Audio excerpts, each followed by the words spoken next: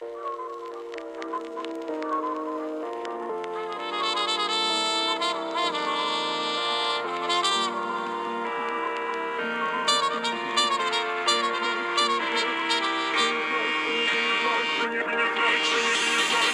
it like Roger.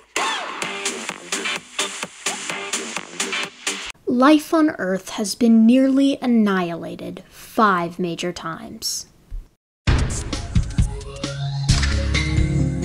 Previously, we discussed the first of Earth's Big 5 mass extinctions, the Ordovician. Never in Earth's history had there been a series of events so devastating so as to suck up entire oceans and leave 85% of life on Earth essentially high and dry.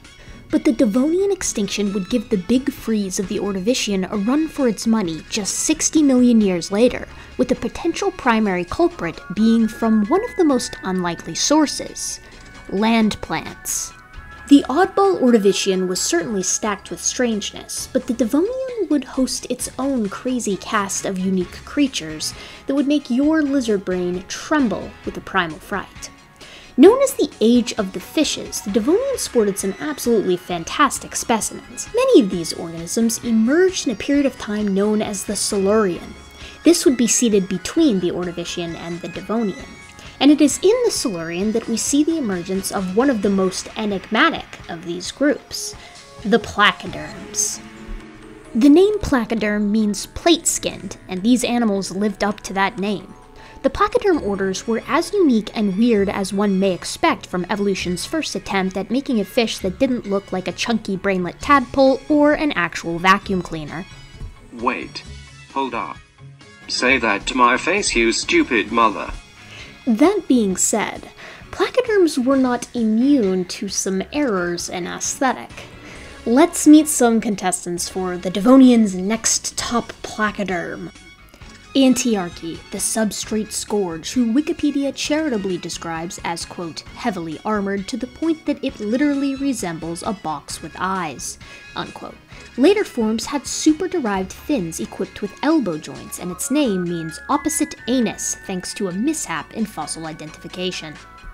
Brindispelospida, a long-snouted and quite basal placoderm with a cool dorsal fin.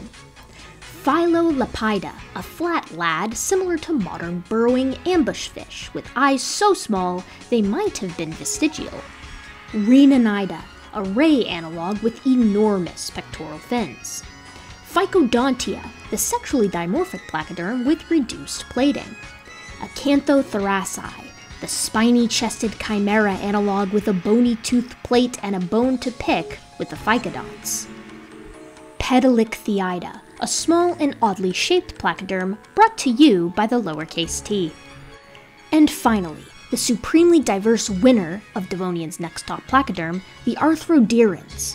With an enormous radiation that includes everyone's favorite marine horror, the Dunkleosteus, most members of this order lacked teeth, instead opting for the use of sharpened bony plates. These plates were essentially giant guillotines in the ancient seas, which is why 20-foot-long Dunkleosteus is considered one of the world's first superpredators, and it's also thought to have given birth to live young. This guy's actually cool enough to have its own action figure. Check out this sweet articulated jaw. Take this baby with me everywhere I go and tell anyone who will listen about how cool Devonian fauna are. It's actually also quite heavy and would make a nice eyeball jabber if someone tried to mug me on my way to my car. Obviously they would be mugging me to take this, my prized possession. But the pervasive placoderms weren't the only ones taking advantage of the wide open spaces. The Devonian is known also for being a heyday for ancient reefs, which stretched for upwards of 3 million miles. This is over 10 times the size of the surface area that modern reefs cover. Between the enormous reefs and the monstrous placoderms, there was a group of underdogs laying low, the Sarcopterygians, or lobe-finned fish, whose descendants had a date with land. Being a smaller lobe-finned fish would not have been easy at this time. Neil Shubin, the founder of Catalogue, can be quoted as having this to say: "The strategies to success in the Devonian were pretty obvious. get big and get armor, or get out of the water. It looks as if our distant ancestors avoided the fight. There is another reason, though, as to why organisms like Eusthenopteron may have dwelled along the coastlines and Tiktaalik may have made pilgrimages to this green new world. There were arthropods. The movement onto land rewarded those brave enough, and this would have been many of those early tetrapods, with delectable insect hors d'oeuvres, or should I say proto-insect hors d'oeuvres. Proto-insects who had been drawn to the land themselves by brand new plant life. But both the water-to-land transition for the tetrapods and, of course, the similar transition for the arthropods, both of these deserve their own video, as they're fascinating stories in their own right. Back in the Ordovician, plants began their trek onto the vast and barren landmasses whose interiors looked more Martian than anything else. This period was known for the itty-bitty liverworts that bravely made the leap from water to land, and was known as the Lilliputian plant world. Plants wouldn't be found outside these knee-high pocket groves along tidal areas. But somewhere during the mid-Devonian, plants would absolutely explode in size, stretching inland at a dizzying rate. Proto-trees emerged, growing up to 30 feet tall and utilizing a brand new phenomena: powerful root systems. These roots drove into the earth below, properly anchoring themselves and setting the stage for soil. But the origin of the forests would spell doom for the Pachyderms. Dead zones today are wholly well understood. Essentially, nutrients wash into rivers and streams, typically from human agricultural settlements, and they end up in the seas. Once there, a process known as eutrophication begins, which is essentially this massive influx of nutrients into the water, which of course feeds the algae, and you get these massive algae blooms. Now these blooms survive and thrive, and then of course they die. And as they decompose, which is a relatively quick process, they suck oxygen from the surrounding waters and suffocate all of the fish and other sea life that tend to be, unfortunately, in that area. The modern Gulf of Mexico experiences this each and every year. In the Devonian, new forests broke down rocks with their root systems, kicking nutrients such as phosphorus loose and washing them into rivers and oceans. Plankton utilized these new food supplies and bloomed en masse, choking out many of the fish. This can be seen geologically by a somewhat sudden appearance of black shale corresponding with the forests gaining ground. Things got worse with the evolution of Archaeopteryx, not to be confused with Archaeopteryx, who we will meet later.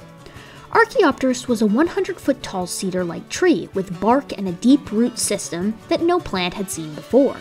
Soil was churned and nutrients were dumped, catalogued by massive carbon burials around this period.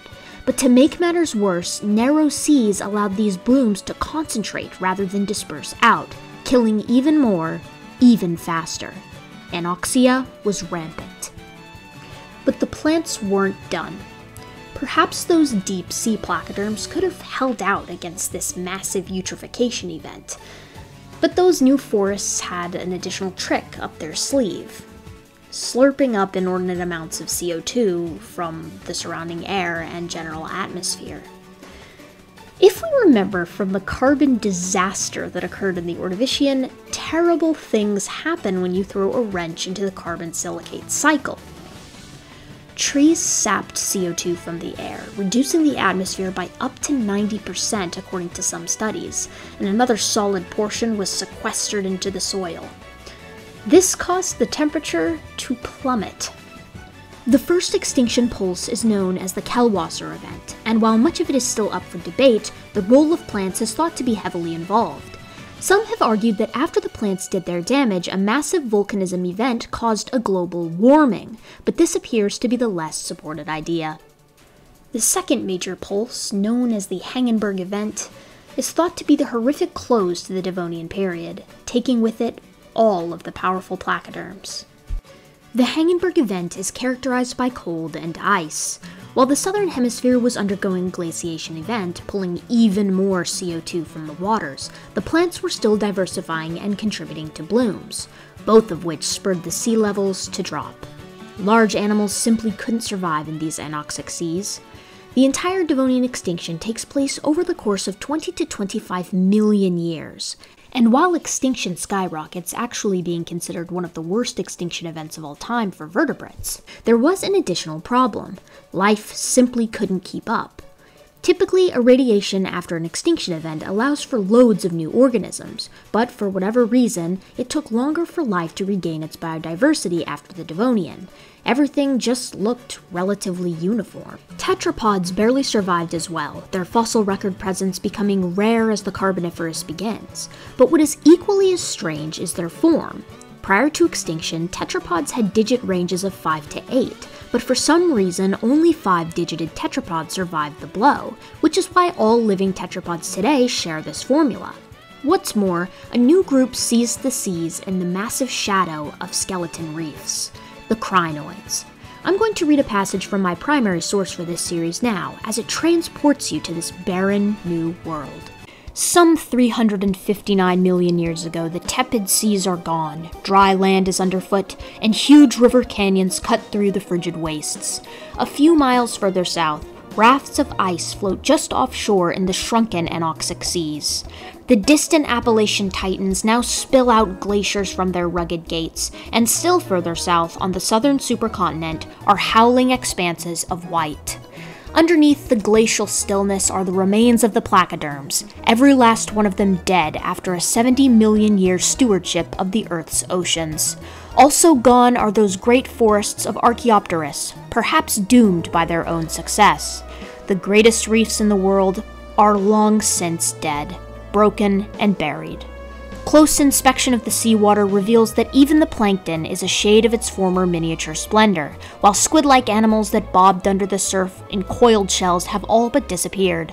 On land, a harsh wind blows through the surviving shrubs, the architects of all this devastation, as well as the authors of all flourishing life on land to come. With atmospheric carbon bottoming out, we are at the opening salvo of the longest ice age in the history of animal life, the 100 million year late Paleozoic Ice Age. But as the organisms left from the Devonian recovered, life, as it tends to, began anew. Tetrapods are back and flourishing in the mid-Carboniferous, laying eggs and getting big. Insects are larger and the seas are beginning to teem again. The Carboniferous is a humid and junglish playground for life to experiment in, and in the Permian that follows, animals begin doing weird things, and synapsids come to dominate the Earth. But just as life recovers and adapts, troubles roil on the horizon. Churning in the deep seas and humming in the mantle of the Earth looms the next and worst disaster ever faced by planet Earth. The Permian mass extinction, which would claim 96% of all life, loomed over a new menagerie of organisms. It was patient, it was devastating, and it was inevitable.